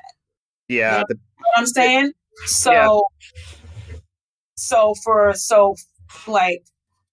me, it really, all these things, it's never, for folks need to realize that these issues they're not single issues and they never have been. Mm-hmm. As a person of color, as someone who still has to deal with the amount of, white supremacy, and the airplanes flying over in Bronx. That actually might have been a car on my road. Flying over right now. So yeah. So I can relate to how interconnected these issues are. Yeah. So it's never, again, so I guess it's my frustration with the liberal side in regards to the whole, I think it's such a missed opportunity as well. Like, one of the big things that I think that could really be, because I do really feel like we should have one of the mainstream parties in this country genuinely questioning whether or not we should be continually bombing multiple countries on any given day. The fact that we have 800 military bases all over the world. I mean, there's always been this, I kind of frame it like this. In American history, there's always been this push and pull between the sort of goals and aspirations of what I would call the republic, the idea of, the sort of democratic institutions that are built upon equality of rights and opportunities. The republic is represented by the best of what America has done, right? Mm-hmm. When we think about things like the New Deal or the Great Society and the war on poverty, the desegregation of public schools, like the good stuff that America's always done, but that's always at odds with the empire. And the United States has always kind of been an empire. Yeah. And so it's this push and pull, right? And to me, I think one of the biggest things that drives me nuts about presidential debates or presidential elections or congressional elections is there are really two things that often never get really that much coverage, and they are actually inextricably linked. One is the rise of American militarism, the fact that we spend more than the next 11 countries or 12 countries combined on our military every year. Yeah. That in terms of discretionary spending, it's like $1 trillion every year goes towards the military, not to mention the fact that the Pentagon has never passed an audit. So there's just billions, if not trillions of dollars that we don't know where they went. And the threat of climate change, right? Yes. Hurricane Milton is ravaging Florida coast right now, the Gulf Coast, right? The United States military is one of the largest polluters in the world. Yeah. And the crisis that we see in Gaza is not just a humanitarian one. It's a climate one. It's an environmental one, right? There are generations of olive and cedar trees that are never going to come back because Israel bombed them to holy hell with money and weapons that the United States sent them, right? Mm-hmm. So this is the challenge. And it would be really nice for mainstream politicians to actually talk about this, because I do think it's a threat. right? Like, I do think it's a real threat to our future as a society because America cannot be an empire forever. It can't. Yeah. And I would make the argument that it's kind of a dying empire because we throw all of our money into violence instead of throwing it into our people, right? And so I think that's really the challenge, is that if the United States doesn't kind of wake up and recognize that we have wasted so much money and effort and time and human capital on violence and on war and on proxy wars and on basically being, because Israel, for all intents and purposes, is a colony of the United States. It does what we want. Everything that it does, it could stop tomorrow if the United States said, you can't get to do this anymore. Period. People often think it's the other way around, that like Israel controls American policy. No. It's the other way around. Yeah, if Biden got on the phone and was just like, bitch, we're not going to send you any more monies and weapons. Like, it's all he'd have to do. I mean, it's literally all he'd have to do. And the thing is that when the Biden administration sends money and weapons to Israel, it's actually in violation of the law. They're not supposed to actually do that. It's supposed to be authorized by Congress.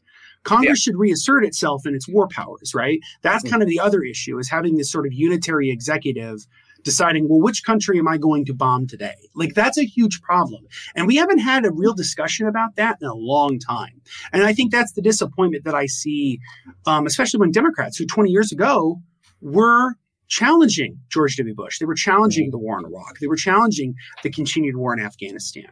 And they were challenging the torture program. Like there was a genuine effort to see these things being stopped. And a lot of the same horrific human rights abuses have happened now, and nobody cares. It's like the mainstream of it has no main discussion of it. And I think that's a real disservice to the American people, and it's a disservice to the world. So as I always say, in order for the republic to thrive, the empire has to die. It has to die. And so like, is that going to happen in an election? No. That's a long-term project, but it's going to have to happen. And so the question is, what is America going to be like after it's an empire? Is it going to be a sort of broader democratic society in which people own the means of production, in which we can actually build the world we seek to live? Or is it going to be barbarism? Rosa Luxemburg said it, right? The binary is socialism or barbarism. Those are the options. And so to me, that's the challenge of our time. And those are the things I would really love to see people on not just the social stuff, but the liberal left care about. Because I know that they do. I know there's a lot of people who are Democrats who feel the same way I do. I know there are. And I just wish that they had more power within their party. Yeah. I wish they had the strength of their voice, of what they want. There's a lot of gaslighting of this idea that it's just not pragmatic. It's just not pragmatic. We can't do it now. It's like, we used to have a very vibrant pacifist movement in this country, which I'm not a pacifist, but I feel also the loss of it now that it's sort of gone away. And it's just because it feels like we have told ourselves a story that this just will never work. It's not going to work. Instead of telling ourselves a story of what we could be or what we could do, we have limited ourselves without even trying. Just like accepted these parameters that are horrible. Our consent for complacency has been manufactured, and it's been manufactured. I agree. And that's the sad part. It's like these things, wanting people to be able to meet their basic needs, UBI, national health care, Medicare for all. Medicare for all, guaranteed housing. Like me personally, like I guess folks would think I'm much more radical, but just from what I've seen, people's basic needs should be provided for, like hands down. Yeah. The other thing is that America genuinely, and I think I was talking about this at the beginning of the podcast, is that America needs to actually enforce its antitrust laws. You know, if we're going to have to live, if we're going to have to continue to live under capitalism, which personally I would not like to, but if we have to, yeah, same here. Ideally, like definitely some things that enforce that. Start defanging these lobbying companies because as Dr. Butch Ware says, whoever funds you runs you, and we know that a lot. And we know that the party and a lot of these politicians are funded by a lot of interests that care more about enriching themselves versus what's best for people. You know, we can't, the same people who stand, the same interests that stand in the way of gun legislation are the ones sending weapons over to bomb Palestinians and the Lebanese and folks in Syria, whoever, if they're tied to Iran now. And Yemen, the same people, and that's the thing. Another reason why folks need to realize how connected these things are. The same people who are building these cop cities have connections with Kamala based on, her history as, being a prosecutor and things like that.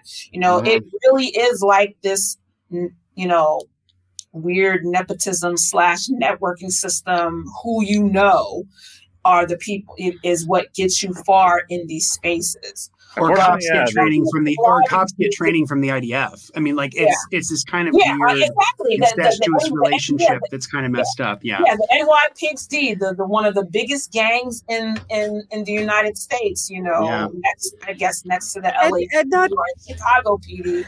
Yeah, they get training from the IOF. I have to throw in too, because I'm such a prison abolitionist. Same here. I always have to throw those out too.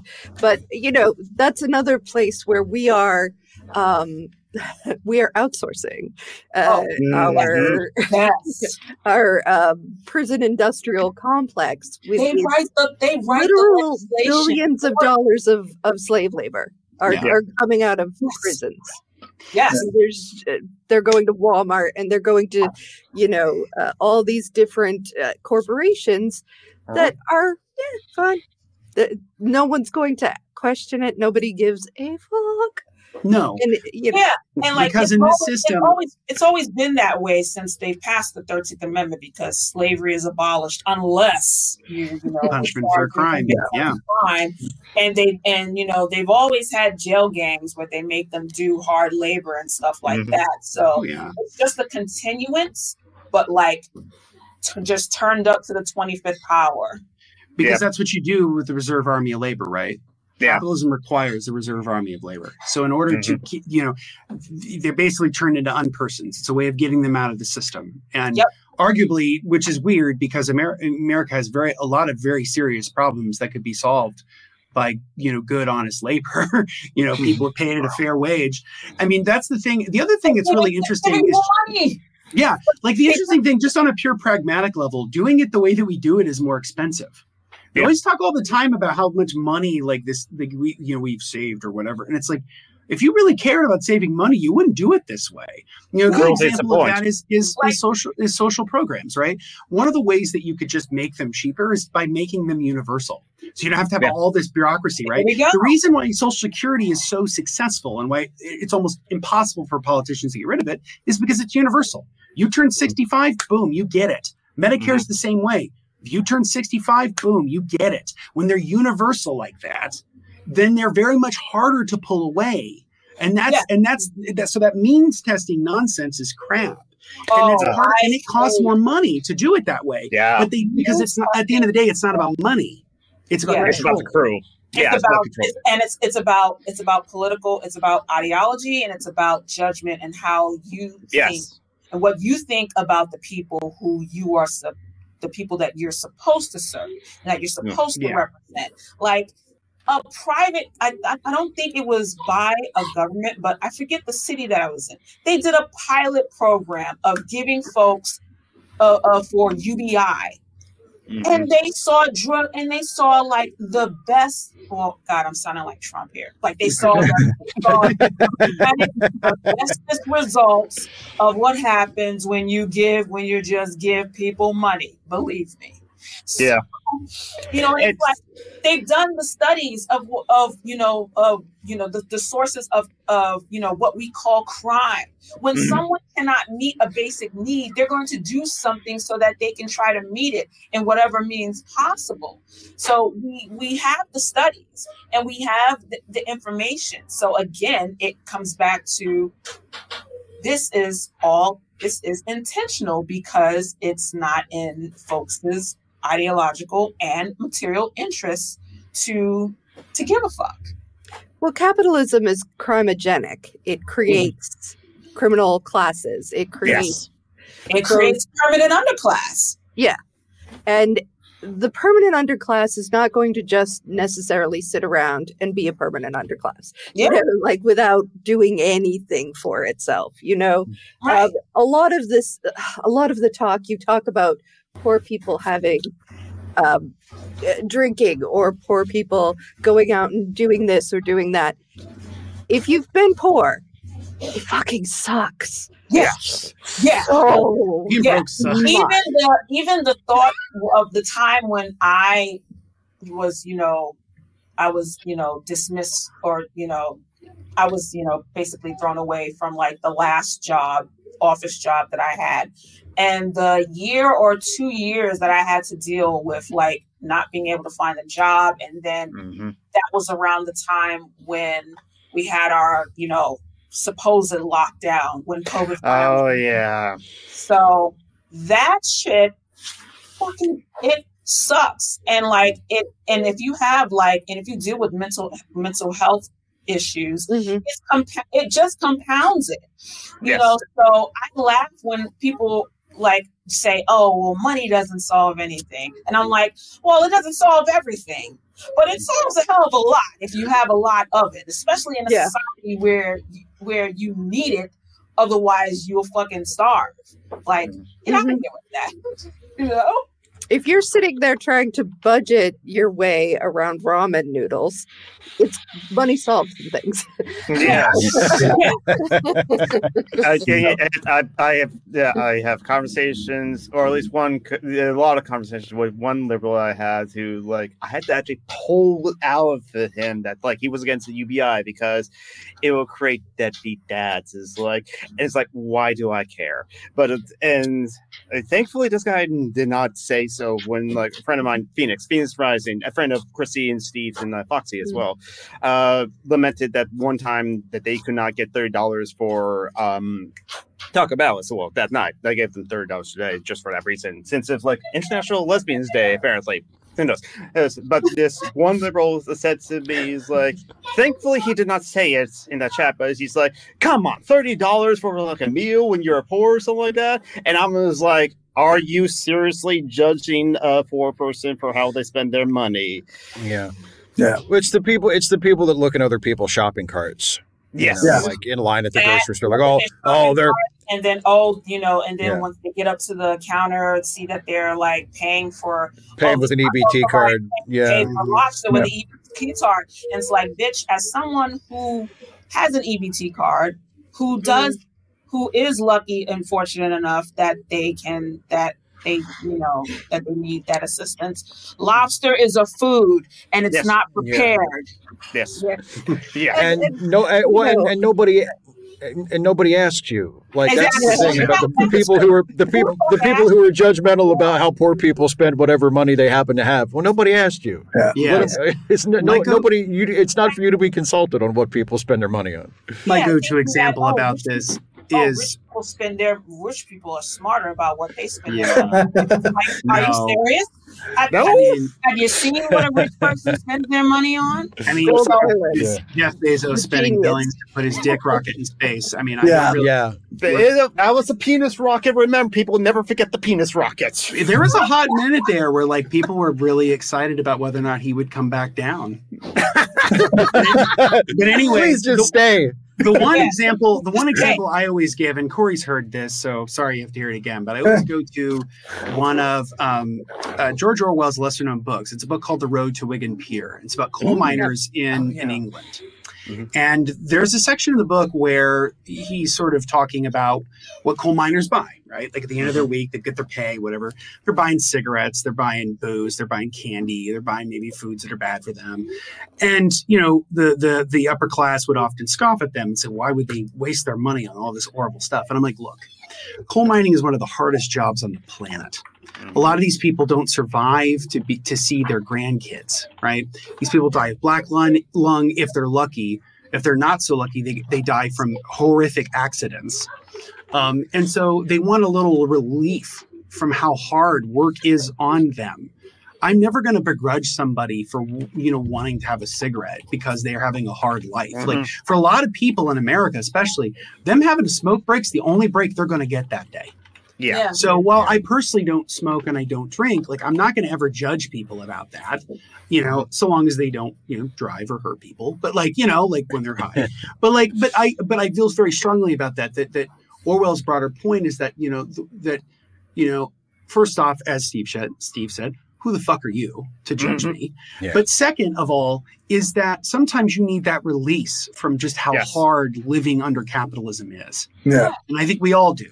And I think that's the challenge is, you know, it would be great to build a world. I mean, I genuinely believe if we built a more equitable democratic world, you would have less substance abuse. You'd have less, you would have a lot less violence. You'd have a lot less crime. Like, there would be resources to help people who, you know, who end up having issues with, you know, and that's another thing too. Like, you know, you live in a city where you see a lot of homeless people and it's like, do you think it's because like they want to be? Even if they want to be, who the fuck cares? Who the fuck asked you?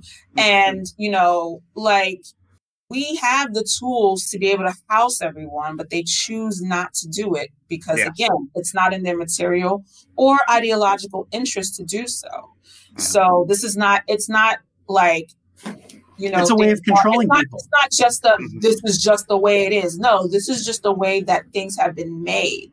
And our consent has been, and our consent for complacency or resignation to that has been manufactured over the years. And so, you know, listen, you're cool in your resignation, then that's fine. The rest of us who understand that things are this way for a reason and that they're intentionally made this way, and that another way is possible somewhat, I'm gonna go that other way. I think go ahead. Sorry, those tent cities, those and the roundups of people in the tent cities and the various things. Don't forget, part of that is a threat to people who have houses, who are housed, but precariously. That's right. Where you could be. So get your shit together and work 20 hours a week and don't get health care and shut the fuck up. It's a way of policing people, because I think most people, I mean, I think in America especially, like you have a huge bunch of people who are sort of temporarily embarrassed millionaires, right? So they're like the people who think that maybe someday I'll be wealthy too, which is a farce, you know, because most people don't ever leave the class they're born into, and your zip code is going to tell you all about your future than anything else. But I think the other thing too is that is that Americans need to recognize that they're a hell of a lot more closer to the people that they scorn, who are in the tent cities, than they are to Elon Musk or Jeff Bezos or Larry Ellison, right? Like they're much closer to that. Most Americans are closer to that. Most Americans can't afford a $400 emergency. Most Americans live paycheck to paycheck. We've seen wages not keep up with productivity in the last four to 5 decades. So Americans are more productive than ever. Don't let anybody tell you that Americans are lazy, because they're not. Americans are working harder than they ever have, and they're getting less for it. And so I think it's really important for people to recognize that those are the challenges. And so it's, I mean, long and short of it is eat the rich. I mean, like these people, you know, or the joke I always say, you know, the people, it's like what were what was his name? The Mike Gravel campaign people in like 2020, they were like, don't eat them because they taste like shit. But their buttons that they were selling out for his sort of gadfly campaign was compost the rich, which I thought was cool too. But I because make them actually useful. Because think about the challenges of our time, right? The reason why a lot of people, why the rich hold on to their wealth, one, it's generational. Most, I think it's most people who are super wealthy who are under the age of 30 in America, most of the time they've inherited it, right? Yeah. And that was the whole point of like estate taxes and breaking up monopolies, is that we would not have dynasties in America. We would not have kings. That was the whole point, right? We wouldn't, we wouldn't have kings in terms of politics, but we shouldn't have kings in terms of economics. Yeah. And now you have literal kings. And now we have like literal kings, right? And that's kind of the challenge, right? We've had dynasty after dynasty, like, the Rockefellers, the Kennedys. Yeah. I mean, it's challenged that sort of dynastic notion. I always find a little icky that Americans are so obsessed with the royals. Like, I find that so weird. Like, we're a country on telling a king to go fuck itself. Like, I really feel strongly like no one should care about these people. I blame Disney. I blame Disney. Yeah. It's a lot of it is, and people live in. I think the other challenge is that, we have been deprived of a future. Yes. This is something. Mark Fisher wrote about this too, and he's kind of basing a little bit of this on Bifo Baretti's work. But like the slow cancellation of the future, it didn't happen all at once. But basically, like, that's part of the reason why, like, it seems like no movies are like new. They're all based on like existing things, or the reboots or sequels or prequels or whatever, or that like, or the things, or it's like, or, it was like, here in America, it was like Bush, then Clinton, then Bush, then Clinton ran. And then it's like, it's the same people going back and forth. People have this sense of nostalgia about the Obama campaign now in reference to Kamala Harris to kind of bring it full circle. But nostalgia is fundamentally conservative. It is. And so because it negates our capacity for thinking of what the future might be. And so that's what is important for us on the left, regardless of what stripe you are, is to conceive of what a possible future is like. Because we can't let go of that component. Because there are days where I'm cynical and I just think most of the people around me are total bastards and everything's going to suck forever.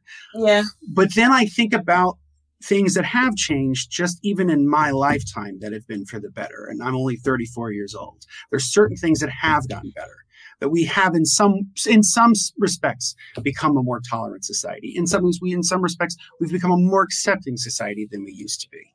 And what we see are these terrible, backlashes to that, right? I think the success of people like Trump and others is because America is changing. People need to recognize that the single largest religious demographic in the United States now is none. Yes, it's none. N-O-N-E-S. It's the nuns. Now, they're not necessarily explicitly atheists, but a lot of them are, including myself. But like, they're people who are unreligious. Yeah. And I think that, and the fact that they're larger than these evangelical psychos who want to institute Christian nationalism in this country. Project 2025. And just like all of this, right? Like, that's a good reason to vote against Trump, is to vote against Christian nationalism, because these people will get back into power. And that scares the hell out of me on that specific level. Yeah, I definitely agree. And like, I agree in some aspects, but I also, I guess, to go back to what I had said before, that like, especially for those of us who, if we're in a position to want to be forward thinking and especially if you're going to participate in electoral politics and you want something more than the duopoly that has a stranglehold on us, then I do think it's that the responsibility is on folks to take that chance to vote for something different. And again, if it doesn't work, then it doesn't work. But I think folks get sort of discombobulated, especially with, I think when Roe v. Wade got overturned, it really discombobulated folks, because the whole nature, the path of thinking is that, yeah, things are bad, but then folks fought for them, and the right things got made into law, and it is settled or it should just be settled. And I think that, if anything, show people that these advances that we've made, nothing is settled in stone because, you know, in the type of society that we're in, you know, created, the fulcrum is, it's white supremacy, it's genocide, it's settler colonialism. It's all of these things that are the opposite of what we want. And the opposition has let us know for years that they're in it for power to turn the clock back. And nothing is ever given. You know what I'm saying? Like just how you said about the Great Society and the New Deal, how FDR didn't enact all of these things out of the goodness of his heart or because that he wanted to or anything like that. No, it's because people were striking. People were resisting. People were fighting. The Russian Revolution power, they concede nothing without force, because force is all they know. Force is how we got this nation, and force is how a lot of nations came into existence. And that's the only language that they understand. That's the only language that they respond to. Same thing with certain boycotts, like, folks just didn't take, the bus back in the day, or even now with people understanding with what little power that they have and where they send their money to maybe I'm not going to, go to Starbucks anymore. Or maybe I'm not going to maybe I'm not going to consume these products anymore. Sometimes you have to confront power via the languages that they understand and that they respond to, so going back to rights and like I said, power doesn't really concede anything without force. So, it's up to us. It's going to take courage. And I'm not saying that I'm, out here in the streets like that. Yeah.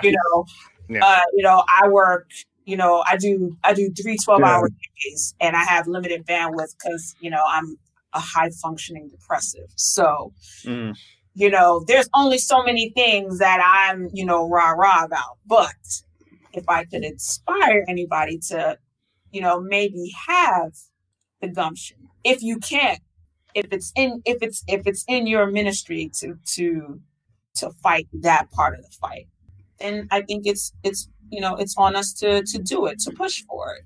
For me, it's kind of like as I'm more interested in like after the election of like what Alex is going to do, because like kind of like I'm constantly optimistic, but there's always the chance you don't like hedge your bets. Is like, oh, it's for sure going to be like this person, and then the election results are, oh god, I was not mentally prepared for this. So that's why I'm kind of not like so certain that's going to be Kamala Harris. Constantly vigilance is required. Yes, in this all of this. So, but it's like I wish I could like do more mutual aid organization, more like helping doing the wreath and that sort of thing, getting to know my local community, so that it's definitely a rewarding experience. You get to know the people around you. You get to know the concerns of folks in other places and other boroughs. I've been fortunate to have done some mutual aid with some folks out in Queens and Brooklyn, and understanding, giving folks what they need, food, meals, for folks who are unhoused. Basic necessities, toiletries, especially for folks who have a uterus and they need, menstrual products. And like that. So you really become in tune to what folks need on the ground level via mutual aid. So that's something that's definitely needed. We definitely need more of that. Oh yeah. I just personally, then I kind of like decided that like what I'm gonna actually do, or I wanted to like do this first, make sure my friends are taking care of Joanna, Phoenix, Joy Feinlinder, and that's not going to Lyndon Quinn. So that's why I personally decided work as many hours as I can. That's where too, which is why I'm going to do 11 more hours the rest of this week, since I like skipped work for the afternoon to like join this like stream, but like it's. Yeah, so I'm just gonna like I wish that like just voting for the Democrats and writing to my representatives would be like, could you please institute like UBI and stuff like that? Okay, sure, we'll do that right now. UBI, here we go, done. And it's just like, but no, I bet even if they'll either say, oh, this is not popular, or we don't have the political will, or maybe is that. Maybe they'll say, oh, no, I will vote for it. But then hours later, it's like, well, I didn't vote for it because of unforeseen consequences. Or they pull the Hulk Hogan. Oh, that's not going to work for me, brother. Yeah, I think for me, it's like I did activism for a number of years. I did secular activism, and that's how Corey and I met years ago. And so I did some of that, and then I was involved in the first Obama campaign in high school. I worked on that. I was involved in both of Bernie's campaigns, and then I joined DSA, and then I left DSA, and then I was in PSL for a time. And then I just sort of left. I'm not particularly good at being an activist, so I don't have the stamina for it. You tried, though.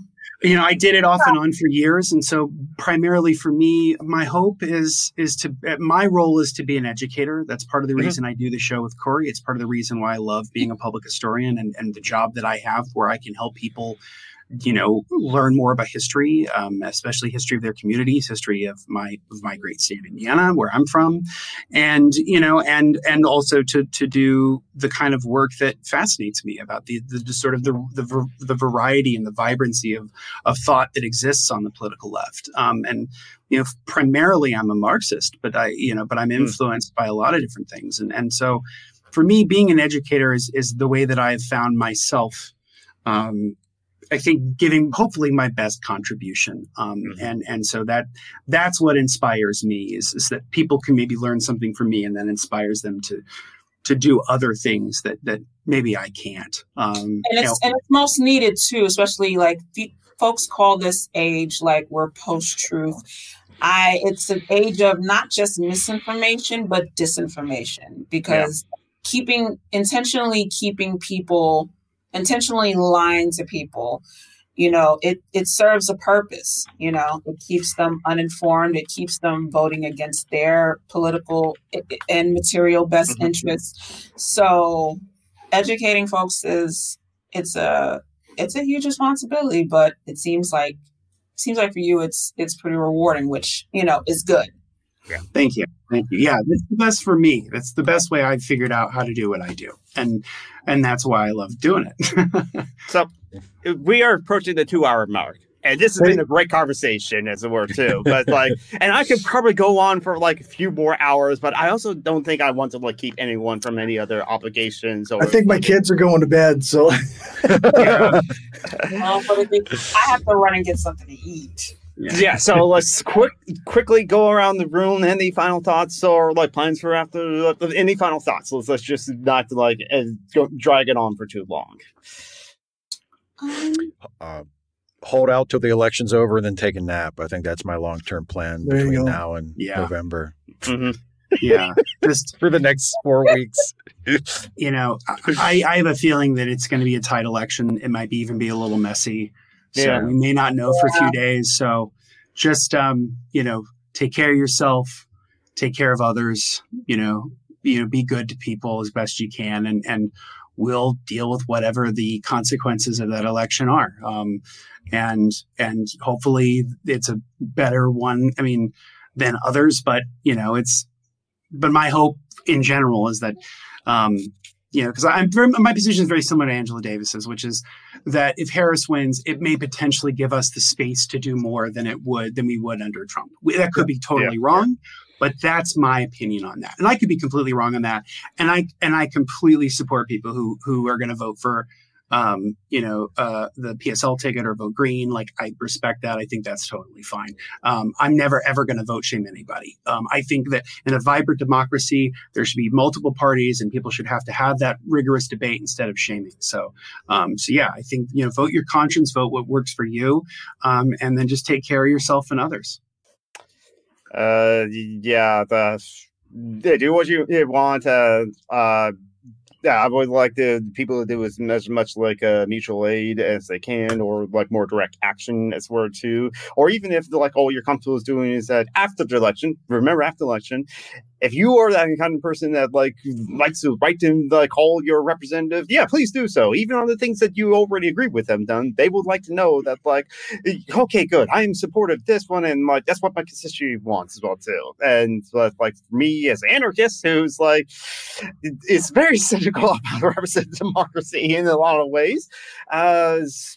Practice mutual aid, but take care of yourselves, take care of others. Join the local IWW. Try to unionize your workplace, as we mentioned about unions and the strength of them when they are strong. Be important and do direct action as well. Chrisi? Yeah.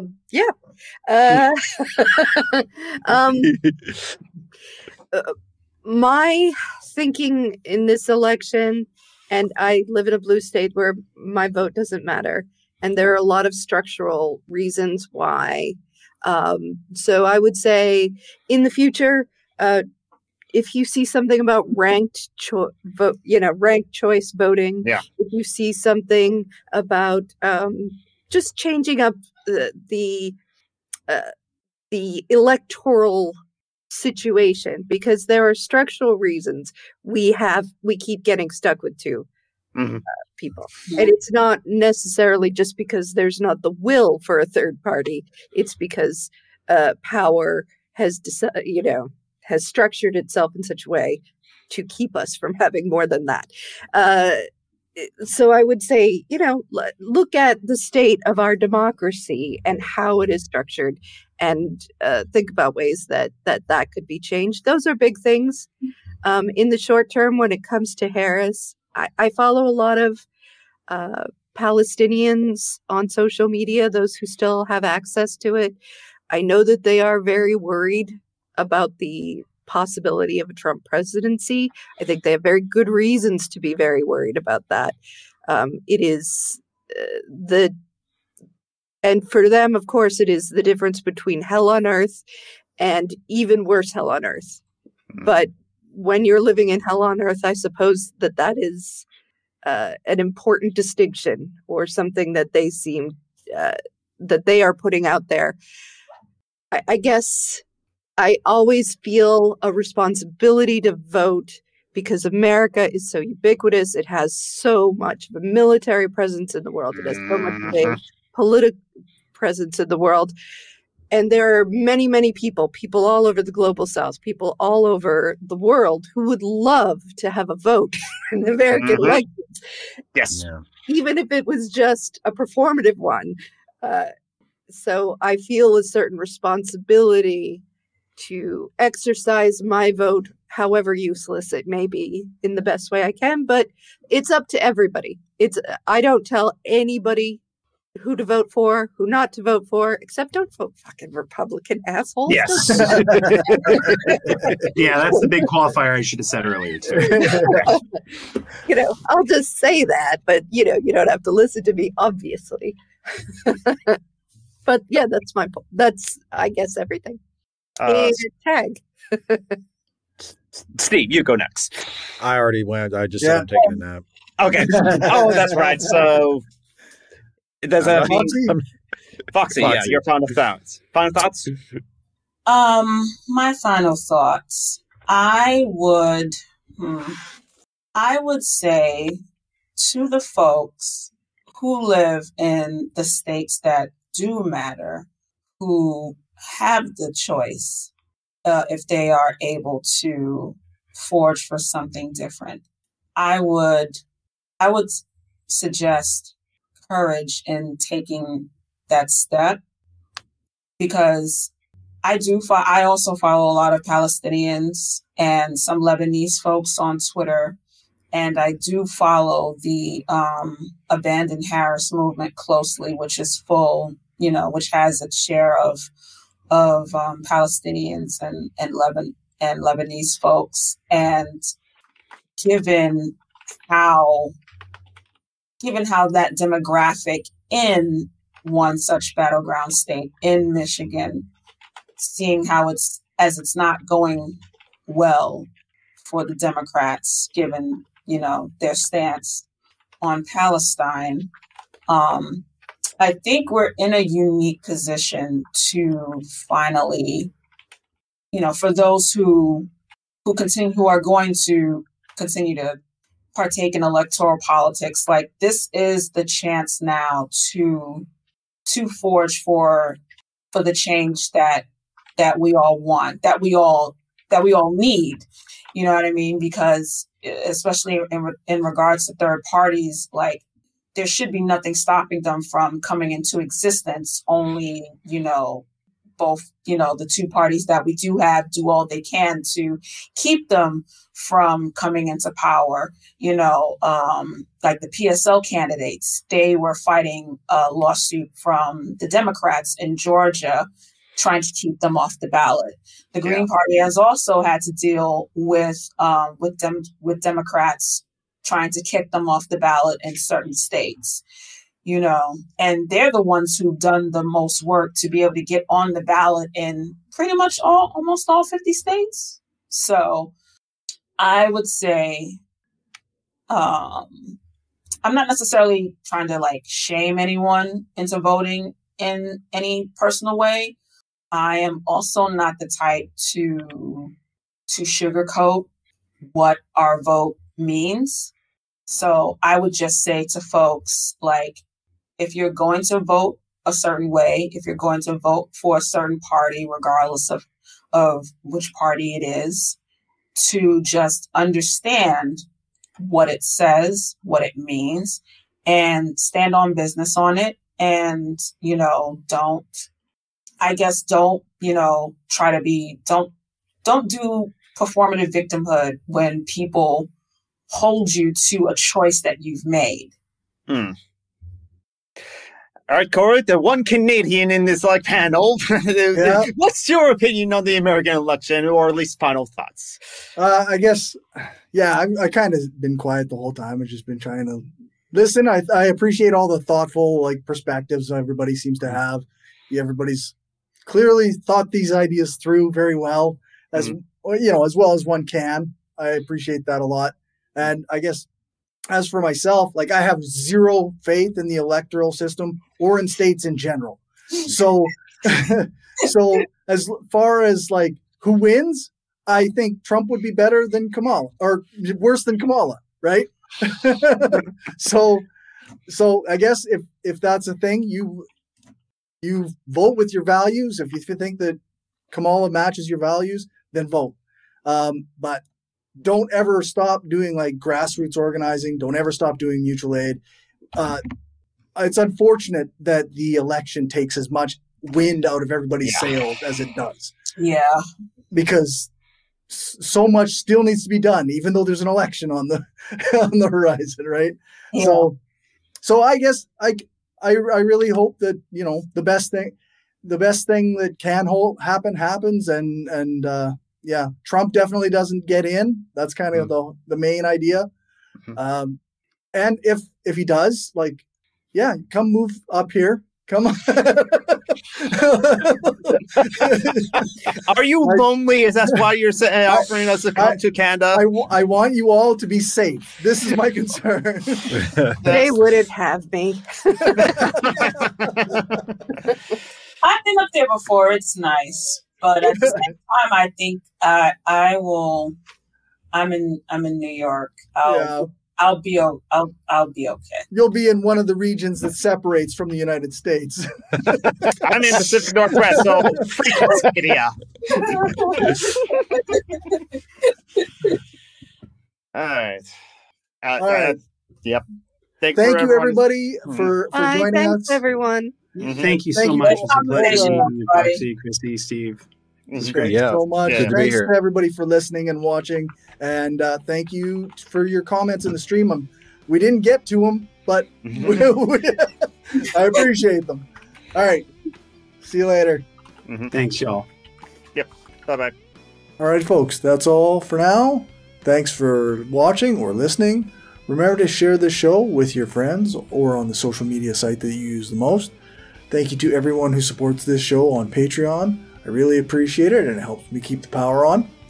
Thanks to my top patrons, Damian Marie at Hope, Some Random Geek, Justin Clark, Dan F. Smith, and Lisa Glass. And thank you to my new patrons.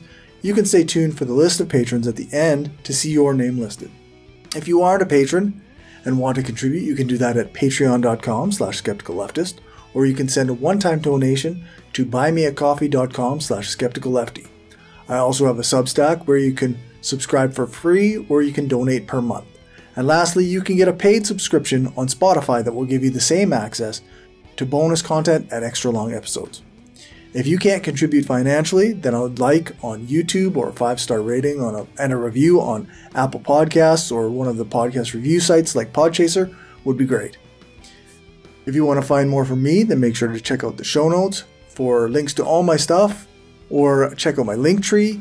It's linktr.ee/skepticalleftist. That's where you can find all of my social media spaces and communities. You can also email me at mindofaskepticalleftist@gmail.com.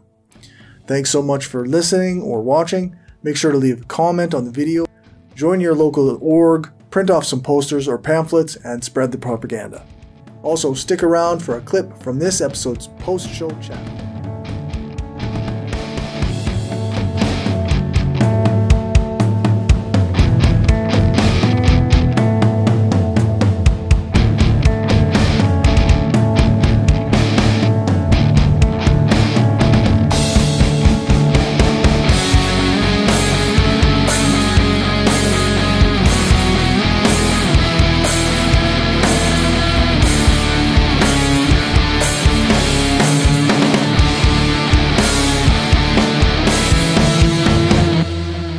The problem is my want for all of those things worth displacing another people from their land, from their home? And the answer is no. Right. No, that's right. It's not.